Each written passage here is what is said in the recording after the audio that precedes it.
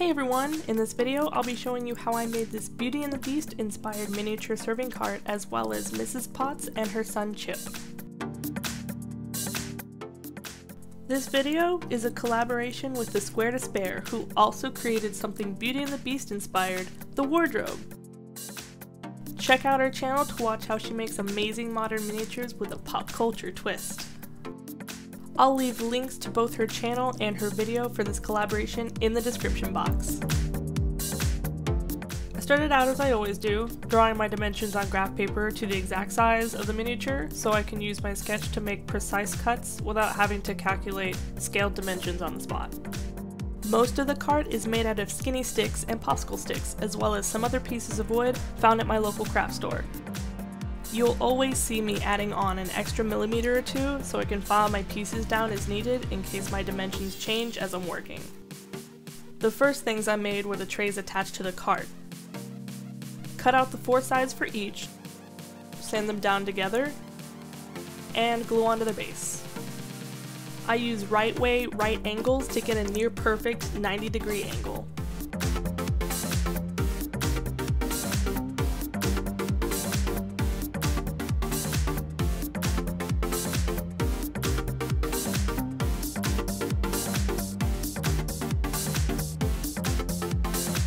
The top tray was filed down to the same design found on Mrs. Potts' serving cart from the movie.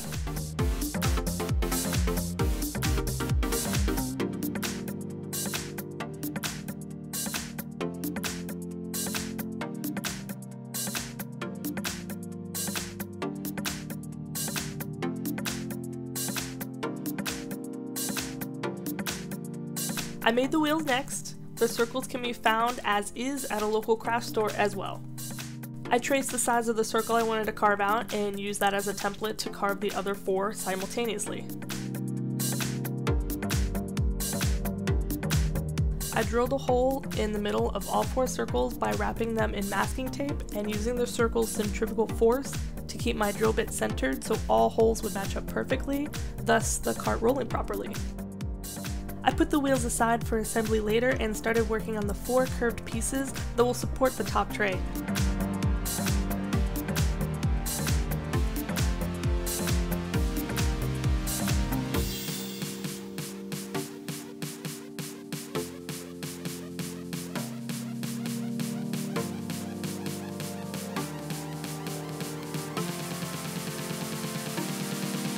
I carved them out together to ensure perfect replicas as the outcome. These took so long to do.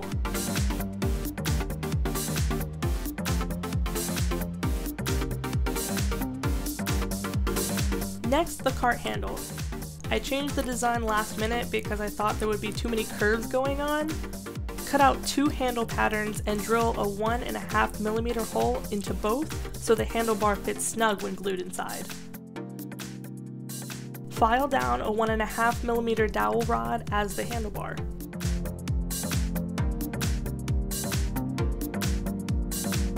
I then filed down 2 more rods of the same length to be glued underneath the cart for the wheels to roll on. Create a groove under the bottom tray to attach the rods later. I drilled a 1.5 millimeter hole into a tiny dowel to create bolts. We'll need 4 for all 4 wheels.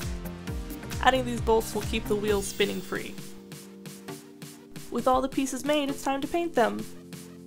I used a mixture of 3 different paints and added about 20% water so you could still see the wood streaks underneath. Here's everything deconstructed and ready for assembly. This is totally optional, but for realism, I added a strip of this black microfiber cloth to be used as a tread for the wheels. It glues well and hardly frays, so it worked as a last-minute addition. Glue the 2 rods from earlier in the grooves under the bottom tray. Give tolerance at both ends. Slide on the wheels, and glue the bolt on the other side. We've securely sealed in a free spinning wheel. Find the center of the curved supports and glue on their counterparts. Glue the supports into the bottom tray and glue the top tray onto the supports. The serving cart is done! Now onto the 2-piece tea set. I made the bases first, Originally this was going to be a 4-piece set with cream and sugar holders. I changed my mind halfway through making these pieces because I wasn't going to make them hollow inside, so I opted for the most important pieces, Mrs. Potts and her son. This is honestly my first polymer clay piece I've ever made, so I don't have years worth of knowledge to give you, but I do have first time experience knowledge. I sanded down everything. If I couldn't get the shape right before baking, I just filed away all of my mistakes.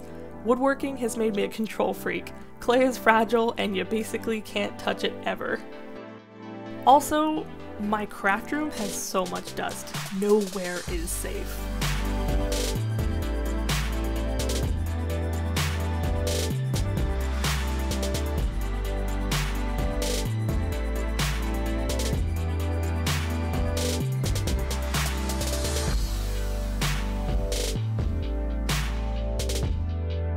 I attached the tops and bottoms with liquid Sculpey.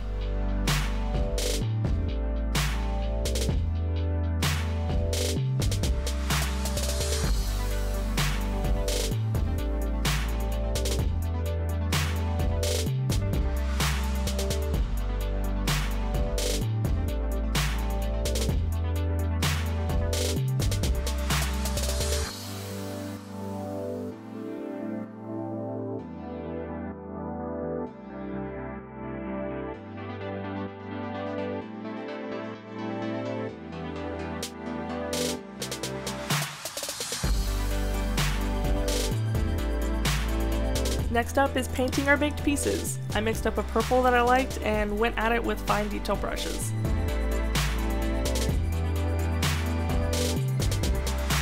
They have a pretty design on their bases with gold trim and gold handles.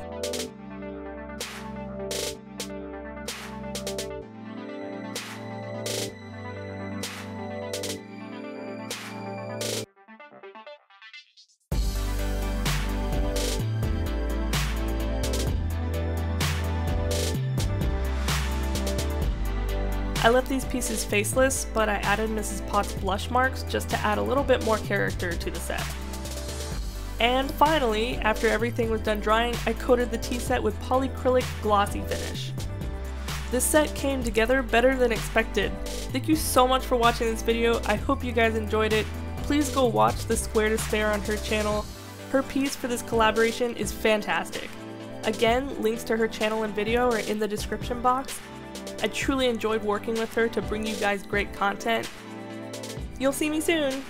Bye!